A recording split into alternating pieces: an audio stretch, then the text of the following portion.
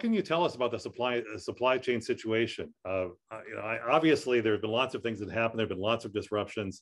Where are we? Where do you see this going in the future? Is it temporary but persistent? These kinds of issues.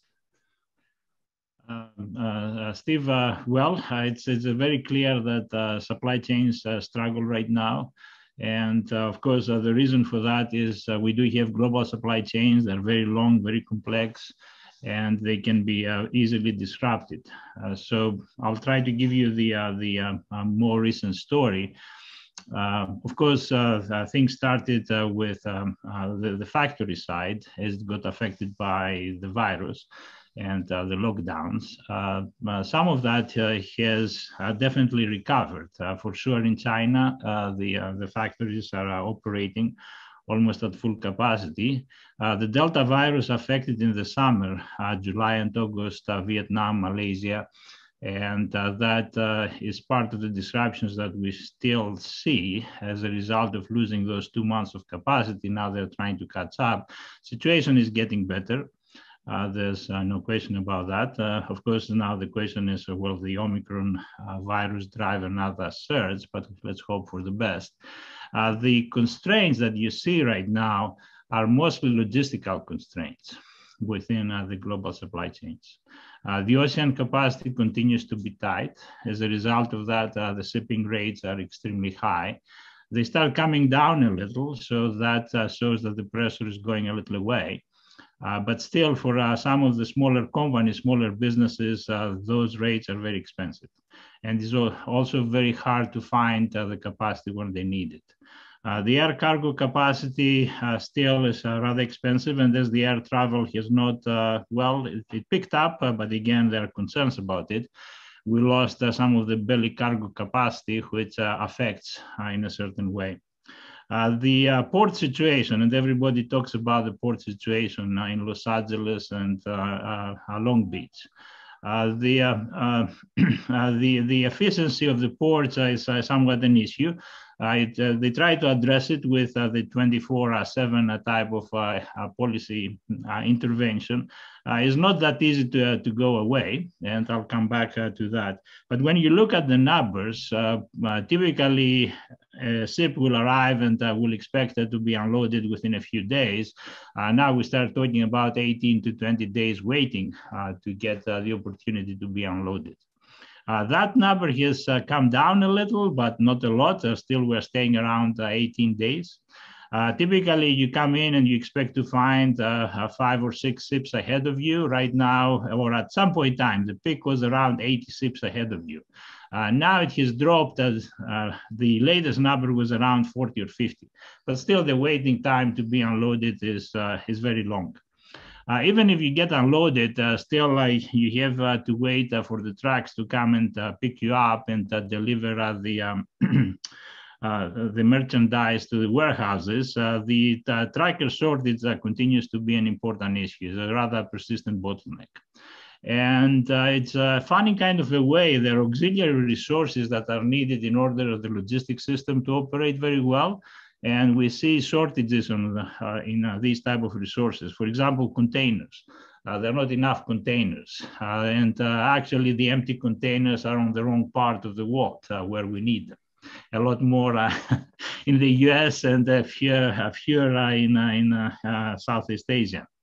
Even simple things like chassis that are used to put the containers so the truck can quickly pick them up. We have shortages of chassis. So these type of bottlenecks are there. The rail comes and picks the containers, move them to rail yards, and they expect the truckers to come and pick them up. That is not happening fast enough. The rail yards are building up and they are they're running out of capacity. So these logistic bottlenecks continue to persist. The labor shortages for sure is affecting, especially in the trucking industry. For example, the efficiency of the port increased as they try to move to 24/7, but still they find out that the evening hours are not effectively used because people don't show up. The truckers don't want to work in these type of hours. So these are the quick story. So when you look at what is coming ahead in terms of the holidays, the picture probably is not as bad as everybody expects.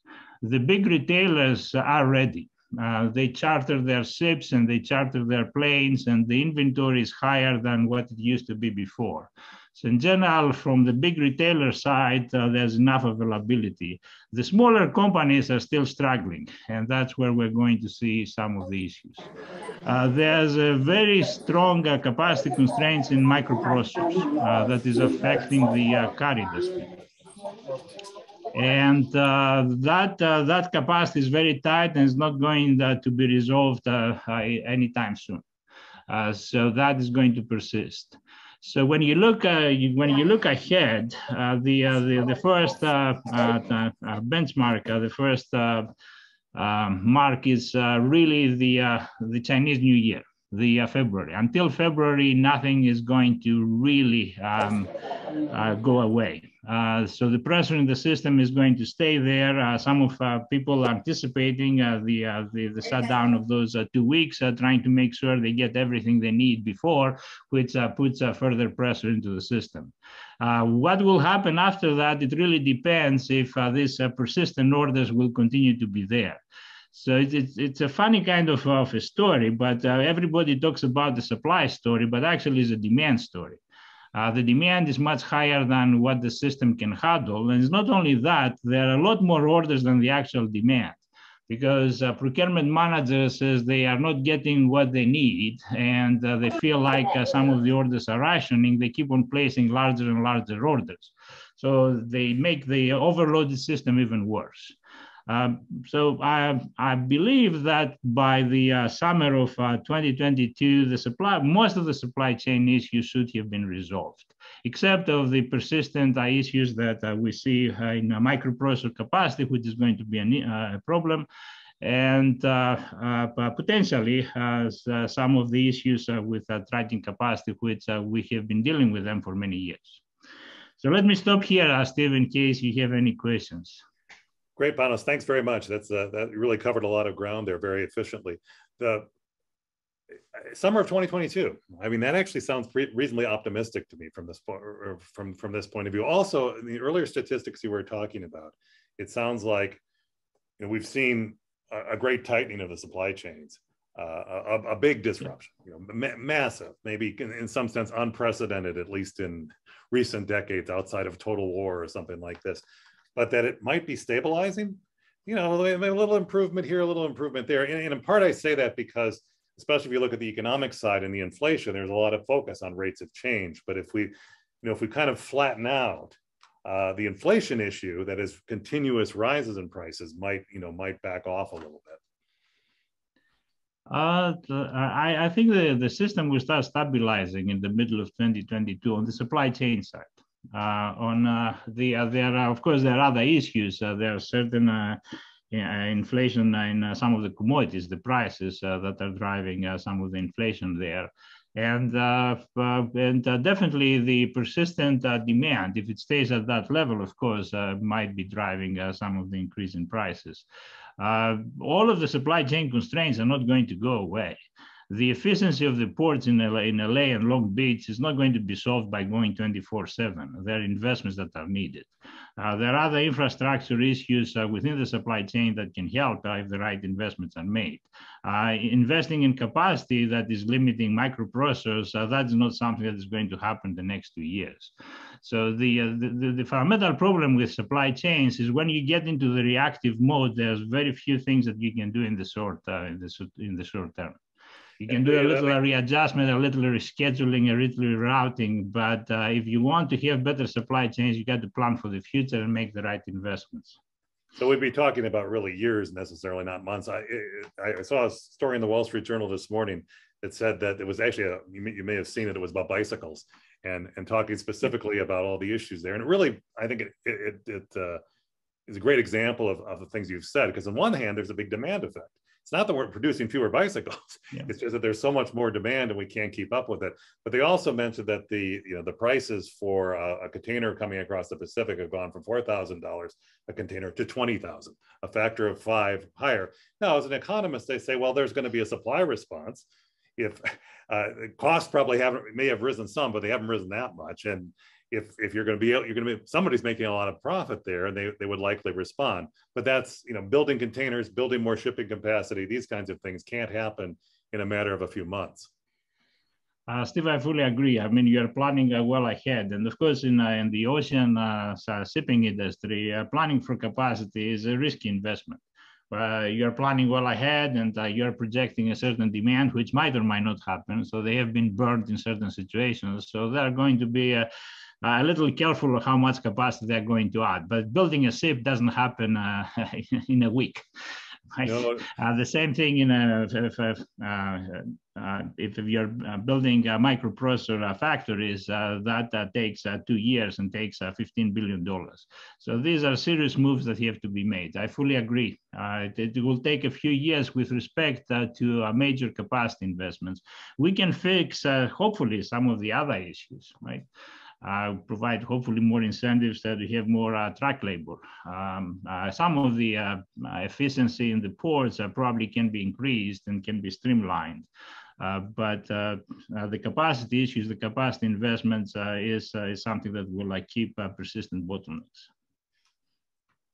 Panos, just a few questions that came in through the chat before we move on. So one question was about the Federal Trade Commission. I'm not aware of what's going on there, but the question here is that the FTC has been studying supply chains. Do they have is there any sense that will be helpful in some respects? I know the administration would like to do a lot of this. I mean, I'm giving my own partial answer to the question, but it's not clear to me that there really is all that much they can do from a policy point of view. Not a lot, even though there are in a few situations that I think with the crisis, we realized that we're very vulnerable on some critical products. So the semiconductors was one of them, drugs is another one. So now we're talking about electric vehicles and batteries and so on. So we need to rethink the policy at the supply chain level, and what are the supply chains that we want to bring much closer to us and not be exposed to these type of disruption threats. I think that's where I can see that this study of supply chains, identifying critical supply chains that we want to make investments to bring them closer to the market. Yeah, that makes a lot of sense to me. And again, but probably a longer term thing, not something that's going to be fixed in a matter of months. And then lastly, an interesting question here about have there been businesses that have popped up, is the phrase here, during the pandemic that are partially filling this gap? And are businesses prospering during this? Are there some that are actually doing pretty well because of the supply chain issues? Well, the businesses that have seen a lot of demand, of course, they're prospering. Even though the bicycle manufacturers are complaining, they're still, I think, they're very happy that it comes. Where we saw with exercise equipment that they made a lot of money. So in a certain way, as closer to the market supply chains, they benefit from it. So retailers that work through the online, the Etsy online platform, because they have short supply chains, they saw that they're getting more demand coming their way. We start hearing that furniture manufacturing in North Carolina might be attracting some orders and revitalizing. So those are the good signs. Very good. Thanks so much, Panos. Really interesting, and appreciate you sharing this. It's good to have kind of the more engineering operations research perspective on these things, rather than the economists with our abstract models. So I appreciate that very much. Thank you, Steve. Thank you.